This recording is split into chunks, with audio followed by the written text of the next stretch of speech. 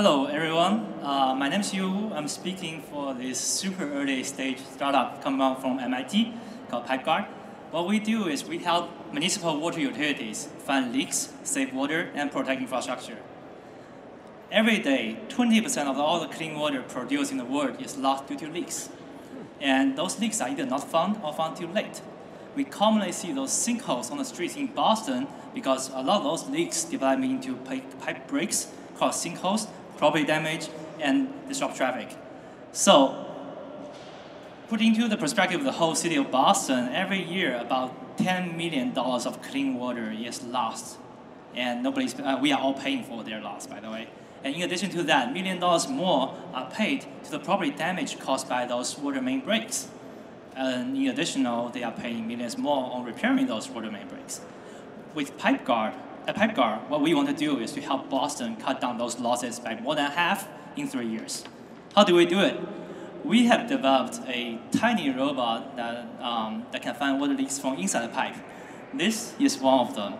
What it does is this is a soft material robot that can bend, that can put into water pipes, float with water, and then tell at what point in the pipe there's a leak. And the way it tells leaks is to look up the suction force created by the water that's escaping from the pipe. This blue material on the robot is a touch sensor. It can feel that suction force and infer there's a leak. The most straight, direct way of measuring leaks. And we have done many field tests. In the field tests, what we do is we put those robots into existing the underground water pipes through existing T-junctions. The robot will float with water, go downstream, record its journey through the pipeline, and at where it saw leaks and how big the leaks are. We retrieve it from a downstream T-junction, which commonly is underneath fire hydrants, and then we download the data wirelessly from the robot, produce a map of leaks for the water companies. First test we did was in a test facility. We did a benchmark test in Saudi Arabia with one of the professional service company for Saudi Aramco.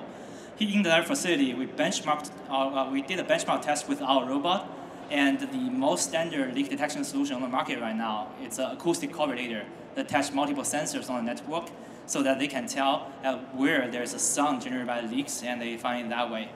In this benchmark test, we have proven that this particular robot could tell leaks 10 times smaller than benchmark solutions, and more importantly, we can tell leaks within 1 feet accuracy, while the sensor network approach tells you a leak within 100 feet. If you're a water company, someone tells you there's a leak within this 100 feet, are you going to dig up this whole 100 feet to find a leak? Or you prefer to use this robot to tell you exactly where you want to dig? Oh, more importantly, this is the only solution on the market right now that works in both plastic and metal pipes. About 40% of all the pipes, at least in Europe, are all made out of plastics. We have a big niche there. So earlier this year, we also take this robot to Virginia. Very nice to have one of the municipal utilities there to allow us to put a robot into their water mains. And in the middle is Steve. He has a finger one there because he's the first technician in the world that used this robot in their water mains. He is very proud, saying we. So in this test, we run the robot through a 1.2-mile water main, 40-some households along its way. We put it in from one of the T-junction underneath the hydrant, and then the robot flowed with water, come out from the other T-junction underneath the hydrant. The beautiful part is we didn't even need to put a catcher in the pipe to retrieve the robot. When at the downstream T-junction, they open it up about 25%, and the robot just flow out with the water. So no retrieval needed. It comes out itself. This was the first ever field test we did in real water pipes. Very exciting. And we have built different versions of the robot, big and small. This small one in my hand was for a 2-inch fire suppression system in buildings. We have also a 4-inch, 6-inch robot for water mains. So feel free to check out our robots. We have a booth near the entrance to the left-hand side. Thank you very much. I'm opening for questions.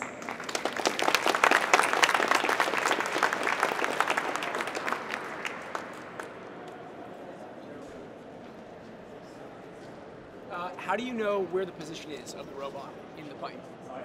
Can you repeat the question? Yeah, how do you know where the position of the robot is? So this particular robot uses a special algorithm we developed at MIT. It basically counts joints in the pipe. In water pipes, every time pipe join together, there's a joint, and this robot can feel it, and then through counting joints and additional algorithm, we can know how far a robot went, where it turned, where it is in the pipe, and thus where the leaks are.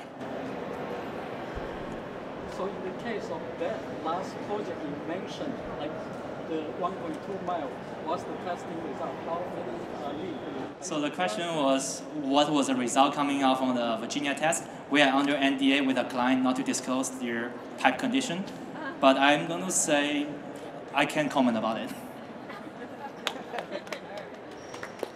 Thank you.